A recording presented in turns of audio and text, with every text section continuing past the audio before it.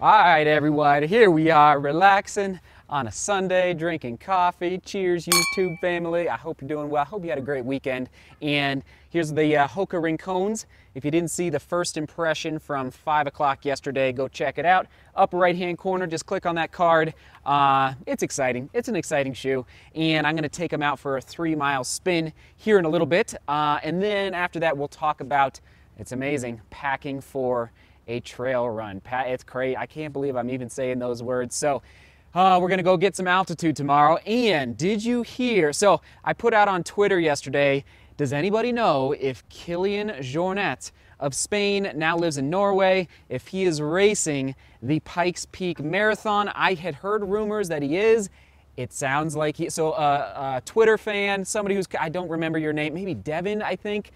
He did some research and found on Kilian's Instagram feed that he listed all of his races, I think back in May, for the summer 2019 racing season. And sure enough, he found the Pikes Peak Marathon is on Kilian's schedule. So if anybody has any more information, that's amazing, because my goal is to race the Ascent, the Pikes Peak Ascent on Saturday, and then the Pikes Peak Marathon is on Sunday. So Kilian, and I've heard maybe Jim Walmsley might show up, and I'm like, what if Joe Gray, Jim Walmsley, and Kilian Jornet battle at the Pikes Peak Marathon? That'd be amazing. I know Joe Gray is very interested in racing the Ascent this year, but can you imagine that battle between those three guys? Anyway, I'm excited. All right, let's lace up Hoka Rincones. Oh man, the Rincone video just published on the YouTube about an hour ago. The comments are rolling in. It's pretty exciting. I'm glad we've struck a chord with this shoe, the Hoka Rincone. Check it out. All right, lacing up now, getting out of my recovery sandals, also from Hoka, into the Rincones. Although, well, hold on. Although I'm gonna do better in the next, now, but especially in the next, let's say a week from now, 10 days from now, walking around my house more barefoot versus in these recovery sandals that are just, I think there's a lot of benefit to going barefoot as much as possible, just to work different muscles and tendons and ligaments in your lower ankle and feet, so you're not being kind of babied or pampered in these very, very comfortable Hoka sliders. So that's one of my goals moving forward for staying healthy. All right.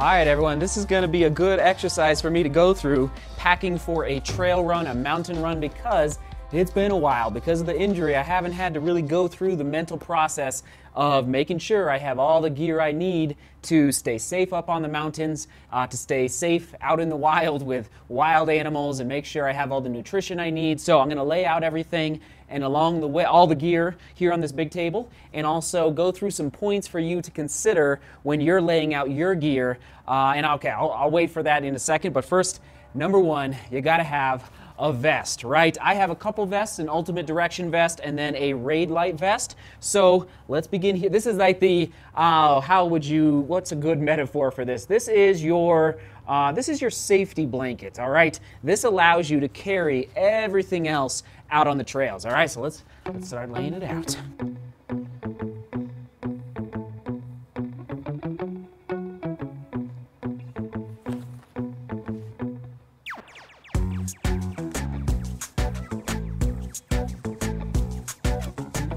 All right, let's walk you through this real quick. Everything starting from head to toe. First of all, my green hat, but I'm also gonna add on the neck gaiter just to keep the sun off my neck. I'll bring my buff, my Sriracha buff, because guess what? Yes, it can be very, very cold on top of the mountains, even in July.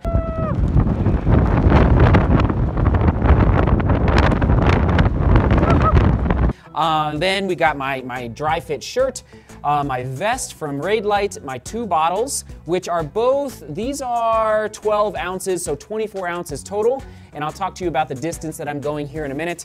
We'll have my lightweight red jacket. Believe it or not, this is from Brooks. That's right, Brooks has I bought this probably 5 years ago.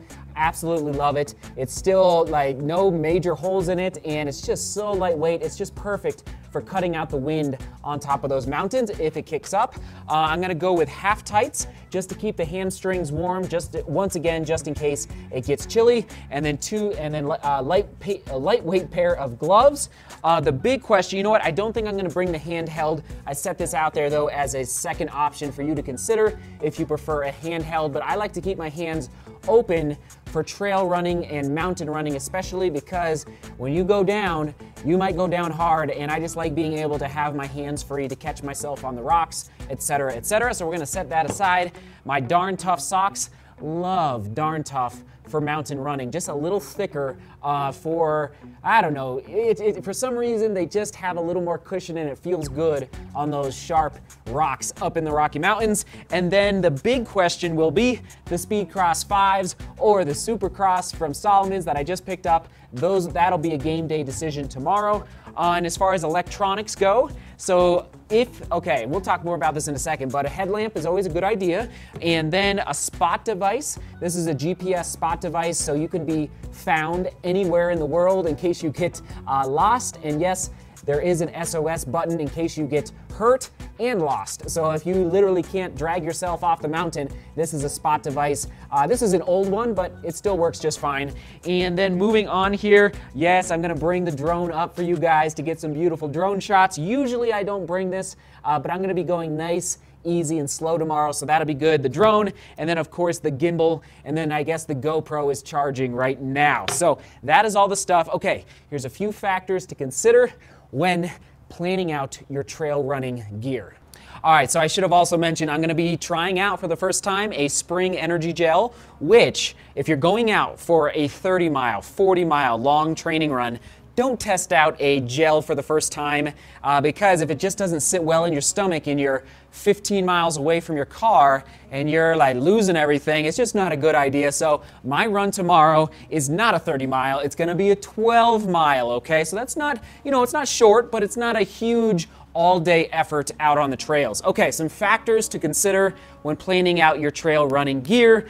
This can go without saying, but it never hurts to just refresh our memories a little bit. First of all, of course, the weather. In fact, as I'm talking right now, the rain has started, and it's better to be safe than sorry. However, for everything I'm about to tell you, I like to, yes, at times go very, very fast in the mountains, meaning in fact, the mountain I'm going to tomorrow, I was able to snag the king of the mountain last summer, and what you're going to basically I had shorts on, socks, and shoes, and my watch, and maybe a hat, and maybe sunglasses, okay? So that was it.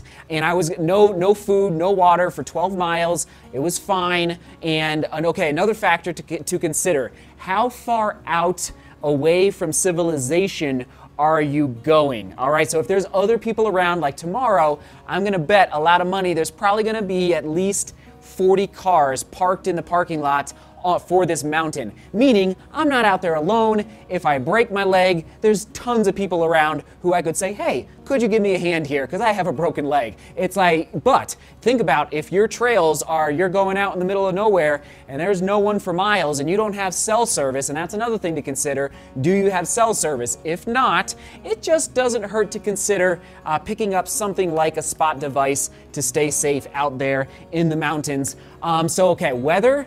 How far away from civilization are you getting? The elevation that you're running at, all right, because elevation impacts so many different factors, but if you're not used to elevation, that could really, it can make you dehydrated, it can make you dizzy in the head. A lot of things can happen at higher elevations, and for vice versa, I live at elevation. If I was to go run a 50K in Florida in the swamps, the humidity, I guarantee, would wreck me. It would just wreck me. Like, I'm not used to hot, humid conditions. So anyway, just another thing to consider is the elevation you're running at. And one last point to consider for planning out your trail running gear is what time of day are you starting the run? if you're training for a 50-mile or 100-mile race, there's a very good chance you're going to be doing some of the race at night, which means you want to practice running at night because your brain, it's hard to run on the trails at night. You're thinking about the animals. You have to be very focused, like psychologically, like really mentally focused on the task at hand. So obviously, if you're starting at 4 in the afternoon, there's a really good chance there could be, especially here in the Rockies, that a nasty thunderstorm could roll through. It happens almost every single day up in the mountains over there. So anyway, just something else to consider. Of course, it impacts whether or not to carry a headlamp. It's always a good idea to carry a headlamp. I will not do that tomorrow because, once again, I know the mountains so well, and there's people there's going to be at least 200 people up there hiking tomorrow where I'm going. So anyway, that's something else to consider, though, is the time of day. And yes, gear is the key word and the question of the day. What's your go-to essential piece of gear for trail running, and especially a little bit longer trail running where it is smart to carry a little more gear in your vest and not just go in your shorts and your t-shirt, which I love doing that, okay? But it is nice to have some essentials just in case something were to happen up there. So that's the question of the day. All right, I think that is all for tonight. I gotta pack all this up now into the vest and then start editing so I can hit the sack and basically wake up as early as possible. All right, seek beauty, work hard, and love each other. See you tomorrow.